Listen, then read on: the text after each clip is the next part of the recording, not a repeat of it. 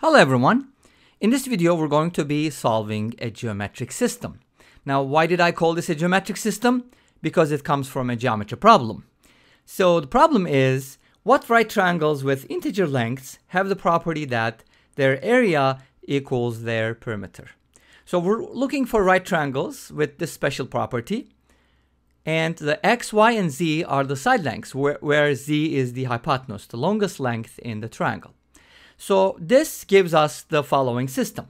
X squared plus y squared equals z squared, which is the Pythagorean theorem for the legs x, y, and the hypotenuse z.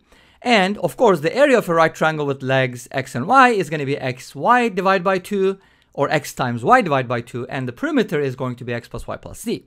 So that's where the system comes from, and this is a really nice problem. I'll share with you some of the links that I could find. This is a very classic problem, and it doesn't have very many solutions. At this point, you might just start speculating, okay, this could be an answer, this could be an answer. But that's not just the purpose, we're not just trying to guess and check here, but we're going to be solving this algebraically. I hope you'll forgive me for not doing geometry puzzles, and this will replace a geometry problem. Let's go ahead and solve this.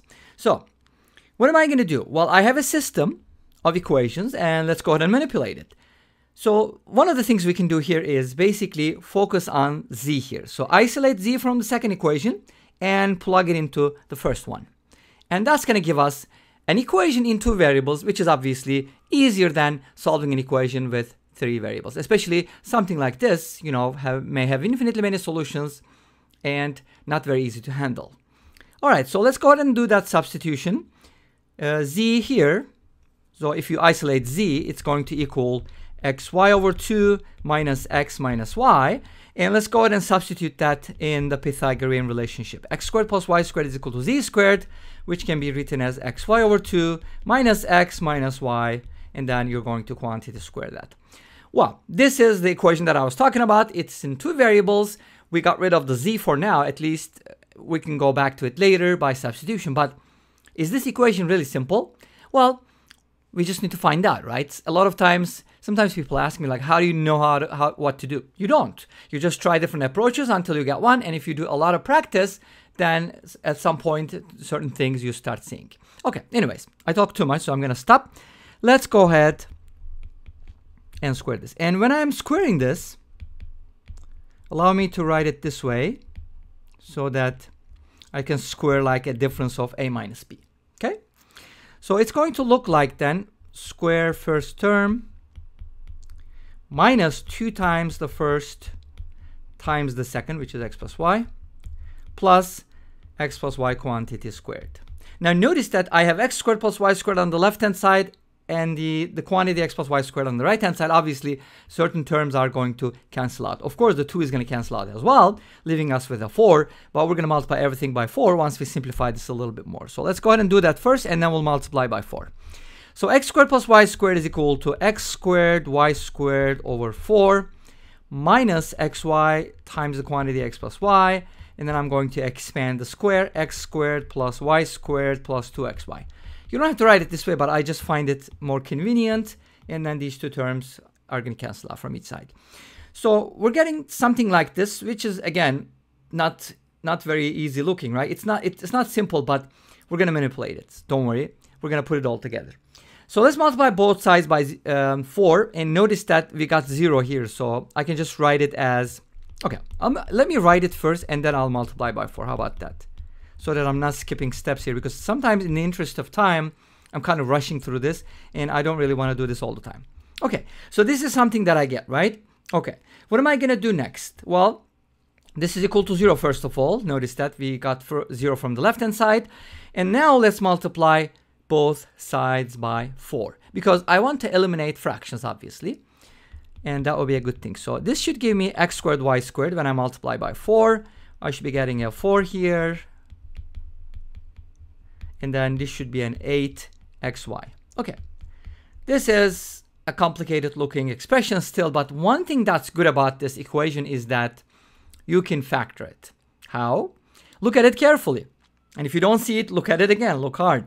So notice that the first term contains an x squared y squared, the second one has an xy in it, and the third one has an xy in it. In other words, xy is a common factor. So why not factor it out? Especially when certain things equal to 0, you should definitely think about factoring. Because in the end, we were trying to solve for x and y, and factoring would definitely help.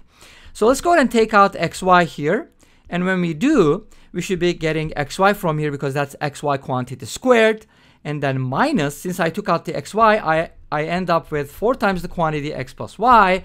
And when you take out the xy, you end up with 8 here. And the whole thing is equal to 0. Great. Now, obviously, we're not going to be looking for degenerate. Is that generate or degenerate? I think it's degenerate. Anyways, degenerate. No, degenerate. Okay.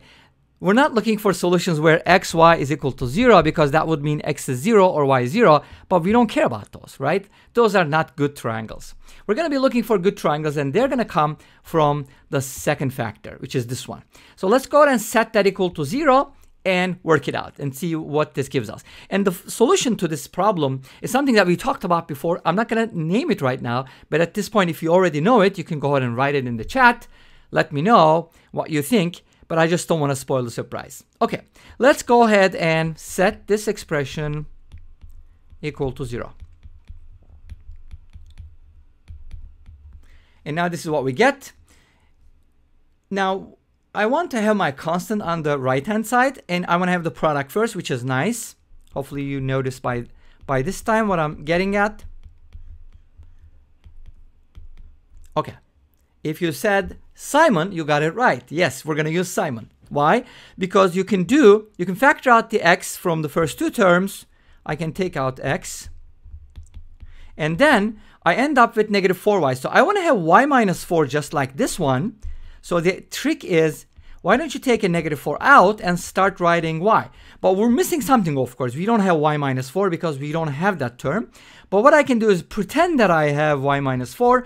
Of course, that's going to bring in an extra term here. What is that going to bring? It brings an extra 16. So in other words, I'm adding 16 to both sides. Don't tell anyone, okay? I'm just adding 16 here and here, and that's okay.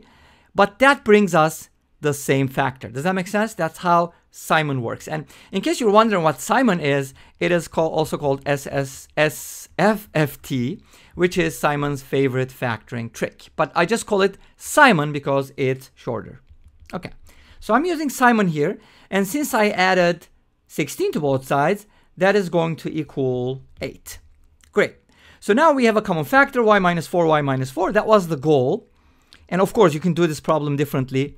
But this gives us x minus 4 multiplied by y minus 4 is equal to 8. And if you want, I can also tell you, you don't have to use Simon here. If you want to do it differently, that's fine too. Let's say you factor out the x here, you got x times y minus 4, and then put the other term. Let me just show you real quick here. Take out the x and you're going to get y minus 4. And then on the other side, you're going to have 4y minus 8. And then you can divide both sides by y minus 4 and manipulate the right-hand side. You can just add and subtract some terms, and you can get x in terms of y. And from there, you can also proceed. So you don't have to use Simon. This is kind of like a little bit of using Simon, but anyways, whatever. So this is my product. Okay, what is that supposed to mean? I have 2 integers. Are they integers? Yeah, we said that the lengths are integers. So these are integers, not only integers, but they have to be positive integers, of course. So I have to factor 8. So what are the options? Well, I can go with 8 and 1, or I can go with 4 and 2, or I can go with 1 and 8, or 2 and 4. But notice that we're interested in different triangles. So when I use, 8, 1, and 1, 8, it's basically going to give me the same solutions because x and y are interchangeable. Z is not because that's the hypotenuse. But we don't really have to worry about all these cases because they're just going to be repeated. So let's go ahead and focus on these ones. The first one gives me x minus 4 is equal to 8, which means from here x is equal to 12. Y minus 4 is equal to 1 gives me y is equal to 5. And of course, this is a right triangle, so z must be 13. So that gives me one of the solutions. Let's go ahead and look at the other solution and see what that gives us. And that should give us something different, right? So what if x minus 4 is equal to 4? This should give me x equals 8. And if y minus 4 is equal to 2, that should give me y equals 6. And of course, z is going to be 10 from Pythagorean theorem. How did I find the z values? I just know it that 6, 8, 10 is a very famous triangle because 3, 4, 5 is the only one that has consecutive integers. As you know, if you just double everything, you get 6, 8, 10. So if you're dealing with right triangles, Pythagorean theorem, you should definitely know all these triples because they're very, very common. 5, 12, 13, and 6, 8, 10. So we have two types of triangles here then. Let's go ahead and write it down as ordered triples. X, Y, Z can be written as... why did I write 3? Because I was talking about 3, 4, 5. I got confused. So I have the 6, 8, 10, and then I have the 5, 12, and 13. And of course, since X and Y are interchangeable, 8, 6, 10 would work for X, Y, Z values, and 12, 5, and 13 would also work. But in essence, we only have two triangles that are different, and those are 6, 8, 10, and 5, 12, 13 triangle. And this brings us to the end of this video. I hope you enjoyed it. Please let me know. Don't forget to comment, like, and subscribe. And I'll see you tomorrow with another video. Until then, be safe, take care, and bye-bye.